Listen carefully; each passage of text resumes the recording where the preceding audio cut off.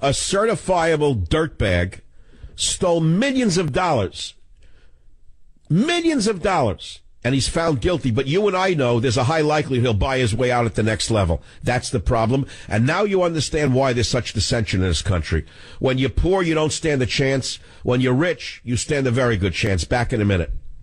Join the Savage Nation. Call now, 855-400-SAVAGE, 855-400-7282. Savage. Your Savage Nation is sponsored by SwissAmerica.com. It's the only company I trust for tangible assets, gold and silver. Call 800-BUICO.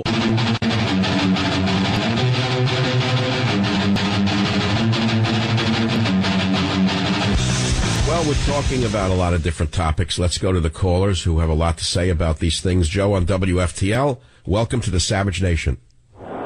Thank you, Dr. Savage. I really take to heart what you said about people wearing their religion on their sleeve. I grew up in a very religious environment and broke away pretty much intellectually completely in college, where I ceased being in a Jewish religious educational universe. And it almost seems like the very, very religious, there's some type of neurotic, psychotic type of element to the behavior. Well, I can't overgeneralize and say that everyone who is let's say, super religious in any religion is something wrong with them or doing it for nefarious purposes. I'm just saying in the case of Sheldon Silver, it's clear to me that he was using his religion as a weapon. I think there are endless cases of that, and, you know, when I grew up very religious and with very religious people all around me and exposure to no other intellectual or religious streams of consciousness, to be honest with yourself, you have to be able to also realize that there are other world viewpoints, and we are sort of spokes in a wheel. And people that are very belligerent about their beliefs, no matter what the beliefs are, seem to all harbor some internal need to do that beyond what the religion itself seems to dictate. That's right. In other words, the religion itself should dictate, do unto others as you would have them do unto you. But when they practice the religion, whatever it may be, to the exclusion of all other religions, they're going against their own religious tenets. Isn't that what you're saying? Yeah, exactly. I mean, the first counter-religious philosophy that I learned about in college was existentialism, which I think has its own issues. I think they're in a sort of nihilistic... Okay, describe for the audience what existentialism is, because you were exposed to liberal teachings, as I was, and then you turned away from your own religion. What is it that you found appealing about existentialism? The appealing thing about existentialism to me was the very intellectual, honest statement that there is simply freedom and responsibility, and that man must be able to fill the void with something. And man seems to have his biggest conundrum when he's unable to fill that void. Of course, religion is a great way to fill that void. So how do you, as a former religious person, fill that void now that you no longer believe in God? I became a medical doctor, and I'm busy all day saving people and helping them with their problems, so I don't have to think about my own. I love it. I love it. That's a very good answer. I get a kick out of reality because, you know, there's a tenet in the religion, the Jewish religion, that's a great one. There are many, but this one I always remember, which is, he who saves a single life, it is as though he has saved the entire world. So in a sense, you're acting out that tenet of your own religion as well as many others. That's right. And, you know, with so many people on the planet really doing nothing all day but trying to figure out how to blow up other people, it's nice to be in a job where all day we deal with little millimeters of arteries and veins and spend hours trying to save one little person, you know? Why is it that radical Islamists spend their every waking minute thinking about how to destroy human beings instead of save them, while Jewish people, on the other hand, are well known for saving lives? What is it about their religion itself that drives people down that road? This is the part that bothers me the most. How is it that every time there's a suicide bomber, every time there's a terrorist incident, they hold up their holy book and they say they're doing it in the name of Allah? What is it about that holy book that impels them to kill and murder and maim? That's what I want to know. And until people ask themselves that question, they're never going to find the answer. Well, I mean, I hate to say it, but I think it's beyond the religion. I think there's some racial genetic mechanism in there also. And I think it just goes back to the desert and the law of the tribes and every brother versus his brother and biblical tales of vengeance against the entire lineage of another family because they insulted your honor. And that's just part of that culture. It is a culture of survival, of violence, of murder and of death, and one could be very objective and say. So why is Hussein Obama inflicting hundreds of thousands of Muslims on this nation? Why?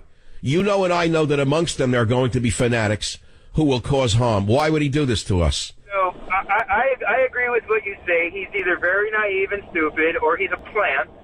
So let's forget about him being a plant for a second, in which case he'd want to bring them all in here just to kill us. But if he's very naive and stupid, then maybe he thinks after 2 or 3 generations they'll all buy a big screen TV and sit around all day and eat popcorn and get into football, and then he can use the American culture to breed the craziness out of them. Well, I would think that there are those kinds of, that kind of thinking in the sorority around him. That's classic liberalism, which is that if you show them the way, they will follow the way because humans are inherently good. I don't happen to see that as a truth. I don't think humans are inherently good or bad. I think humans are inherently human, and they're capable of becoming good or bad depending upon their upbringing. And if you're teaching them hatred from the cradle to the grave, they're going to wind up hating and killing. It's that simple.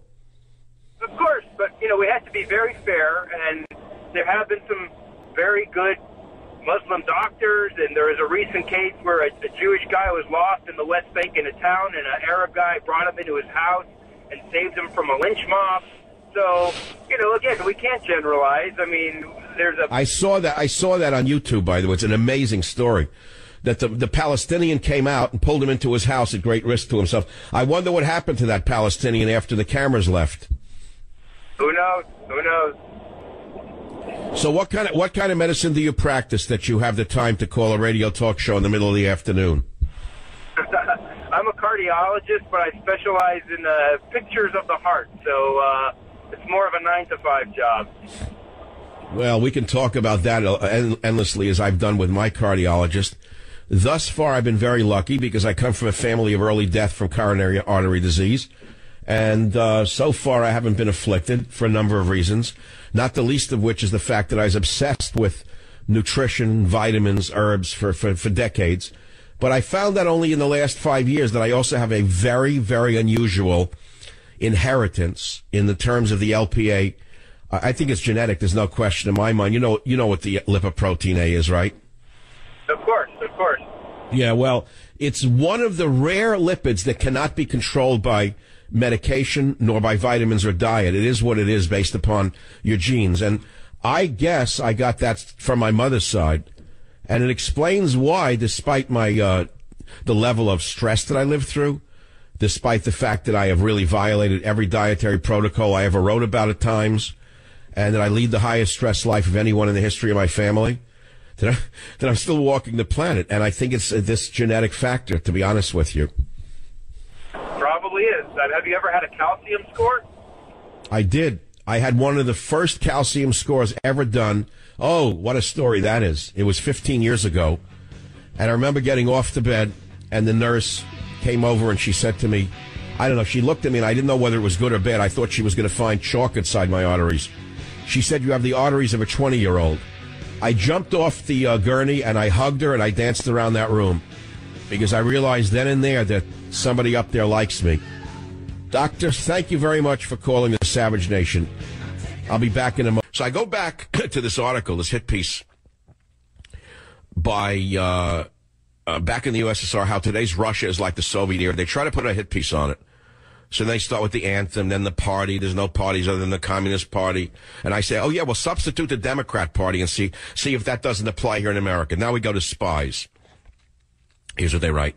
By the mid-2000s, up to 80% of the Russian ruling establishment was made up of people with backgrounds in security services, according to a study.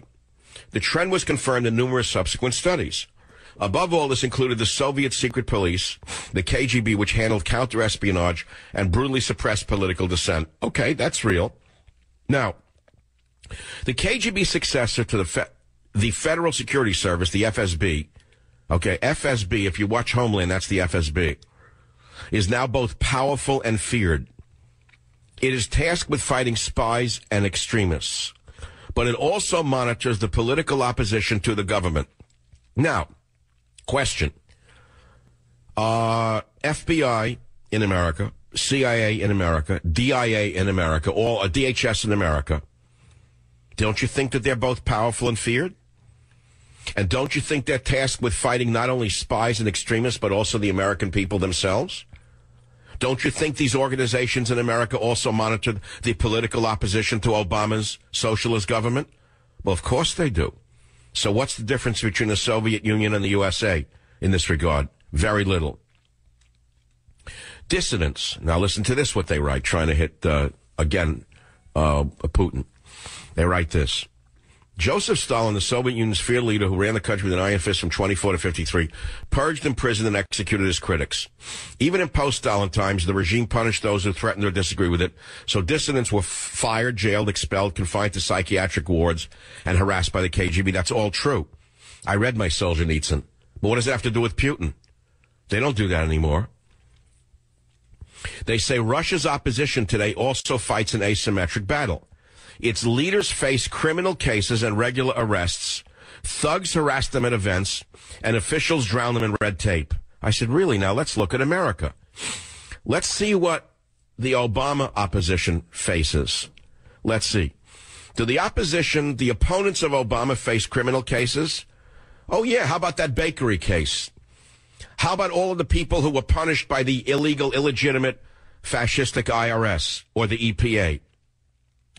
Then it says that in Russia, thugs harass opposition leaders at events.